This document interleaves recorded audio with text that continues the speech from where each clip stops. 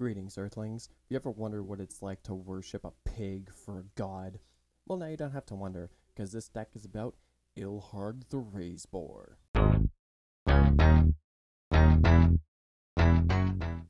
For 3 and 2 red, we got a 6/6 Boar God with trample, and whenever he attacks, you could cheat out a creature from your hand tapped and attacking.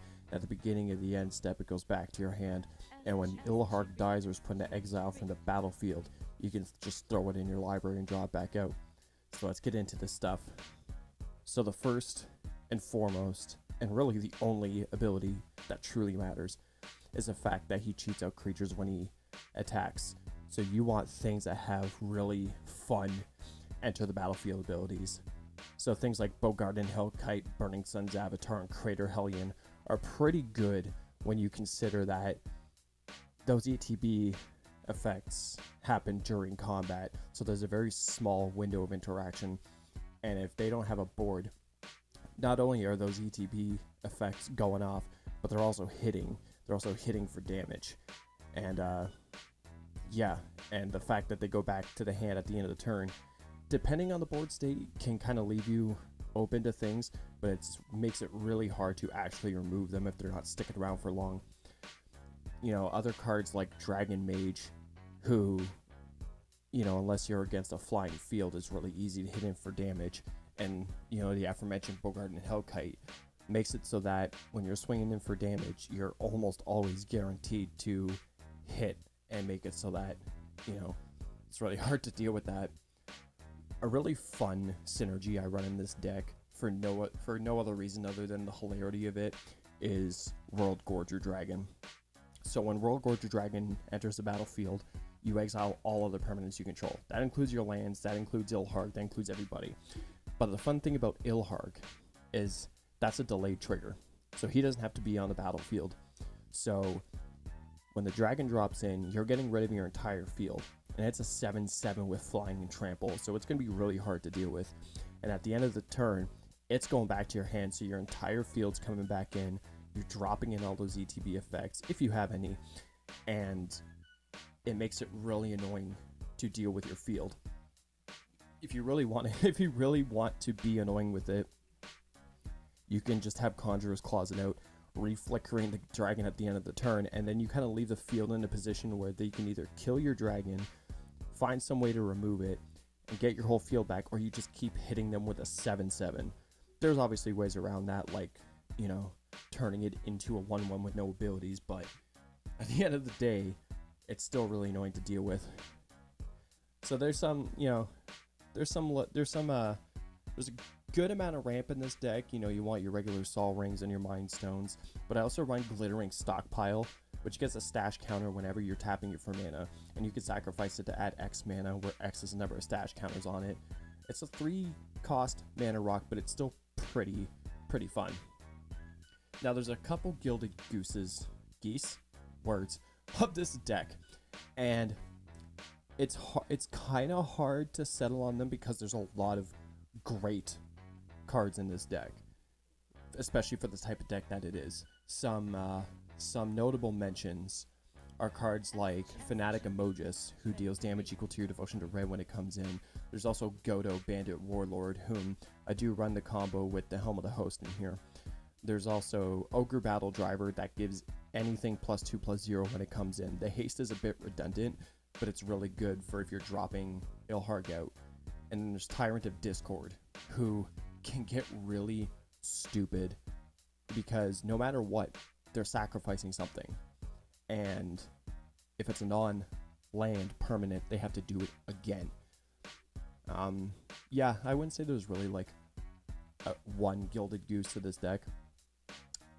I guess a good one is Panharmonicon, because in any ETB deck, that's something you want. And because we're dropping in creatures from the hand, it's always going to go off on some level. But I think, you know, some other notable mentions in here are Felden of the Third Path. So if they kill your creatures, you can create tokens from them out of the graveyard, re-triggering ETB abilities. There's also Goblin Champion, who, for a 1-drop, is actually really dumb. It's a 0/1 with haste and exalted. So if first turn he comes out, he's already swinging for the fences. You bring out Ilharg and and you're always swinging with him by himself. That's the kicker. You're always swinging with him by himself, so he's going to get that exalted trigger. And the fun thing about Ilharg's trigger as well is it bypasses things that can't attack normally. So for that reason, I run Colossus of Akros. It's a 10/10 defender and indestructible. Doesn't matter that it's defender, you're dropping it out, swinging and attacking with Ilharg. And correct me if I'm wrong, but I don't think monstrosity has to be at sorcery speed. So if you're dropping it out as a 10/10, if you could pay that 10, you can make it a 20/20 on attack. That's dumb. Some other really notable cards in this deck that are fun to have out during combat are Angrath's Marauders and Avatar of Slaughter. Angrath's Marauders makes things out of hand, because if you're hitting a creature with Ilharg, that's doubling the damage onto that creature, and then with the trample damage going over, that doubled damage is now getting doubled again. So it gets just stupid. And same with Avatar of Slaughter. The thing with Avatar of Slaughter is if it stays out on the battlefield, all creatures have double strike, and they all attack each turn if able. But if you're dropping it out with Ilharg, in a sense, that technically makes it so it's mainly your creatures that have it. And with it bouncing back at the end of the turn, now no one has to swing back at you. There's no real crackback on that. So, yeah. The only problem with this deck is it does it can really struggle against discard type decks. But again, that's why Felt Another Third Path is in here. There isn't really too much proper Grave Recursion in red, unless you're doing with artifacts, which this deck runs about, I don't know, it runs about 17 or 18 artifacts, that's including the creatures, so you might be able to get around it, but it's your run-of-the-mill mono red deck, and it's really, it can get really dumb to play, it can get really fun to play, and the fact that Ilharg, he's not too difficult to get rid of, but he's hard to keep gone, because you can just put him back in your deck and redraw into him. With cards like Thrill of Possibility and Tormenting Voice, and even Browbeat sometimes, you're having access to card draw almost constantly. More notable mentions of that are Sandstone Oracle, that draws your hand up to 7 when it comes in.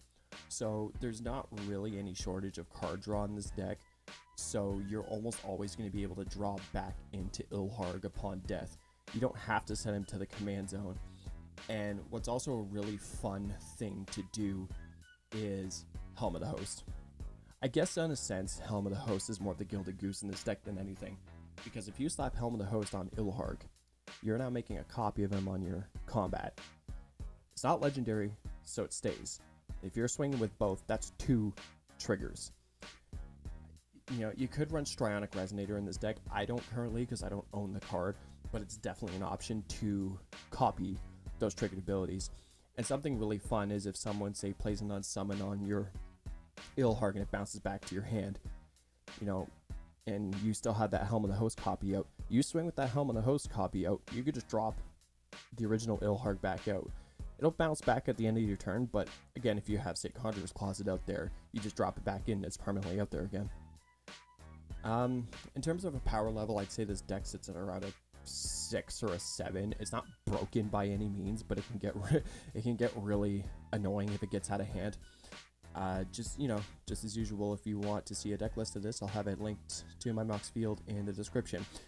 And if you're curious about playing spell table games, I also have a Discord server now that you can join. I'll put a link to that as well.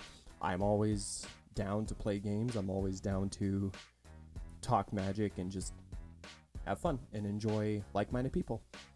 Yeah, with that out of the way, I will see you all next time. Have a great day.